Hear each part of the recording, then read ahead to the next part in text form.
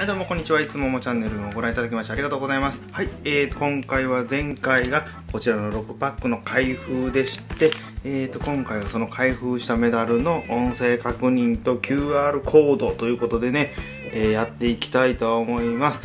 本当はね、12枚あるんですけども、ちょっとかぶりが2枚あったんで、この2枚は省かしてもらいますね。では、ちょっと動画が長くなってしまいそうなので、前編後編という形で分けさせてもらいます。もう真ん中ボンぶった切ってこうね。で、今回こちらの5枚、次の回に次回ですか、次回はこちらの5枚でやっていきますんでね。では、行ってみたいと思います。はい、では早速参りましょう。まずはデラックス妖怪ウォッチゼロ式電源オン。スパンパンパンスパンパン。では、早速ですけども、こちらからいきましょうか。まず1枚目、はい、から傘お化けいきますよ。おっと、召喚の構え。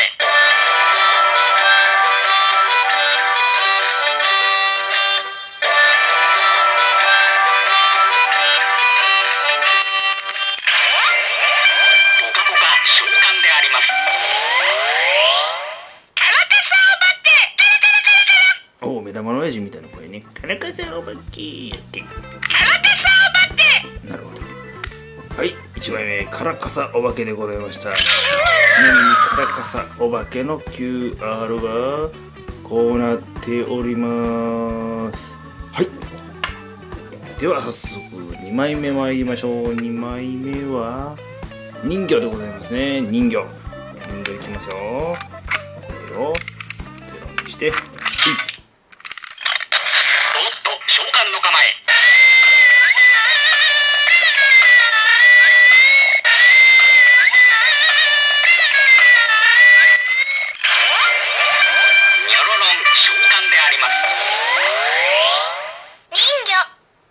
はい、人魚。はい、2枚目人魚さんでございました。はい、人魚さんの QR がこのようになっております。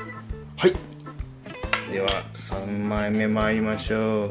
3枚目は座敷わらしでございます。行ってみましょう。座敷わらし、入った。おっと、召喚の構え。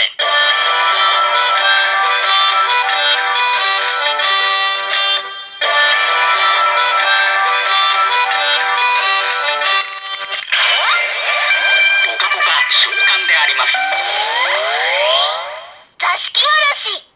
座敷わらし。はい、座敷わらし。座敷わらし。はい、3枚目座敷わらしでございました。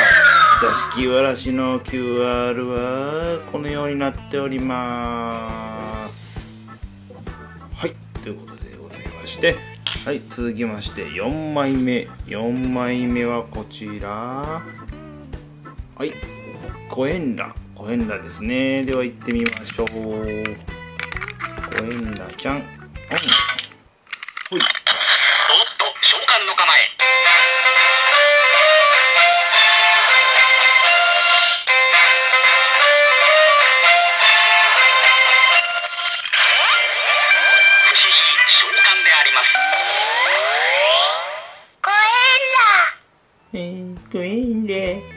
コエンラでございます。コエンラ。はい、4枚目、コエンラさんでございました。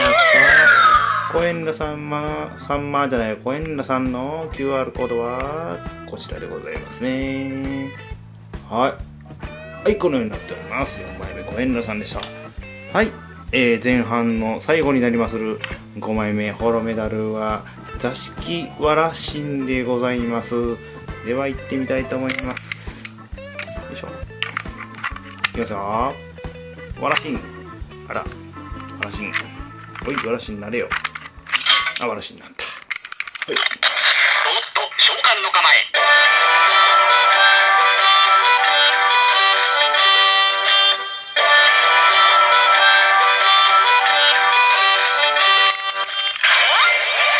ポカポカ召喚であります。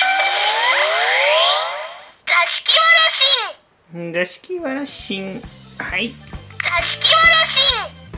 座敷わらしん。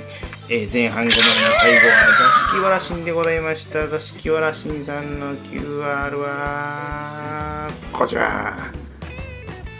はい。使えるのかな。ちょっと影。はい、OK。はい。ということで、座敷わらしんでございました。以上で、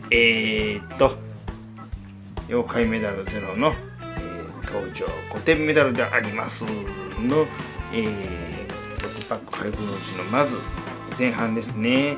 前半の5枚を音声確認と QR してまいりました。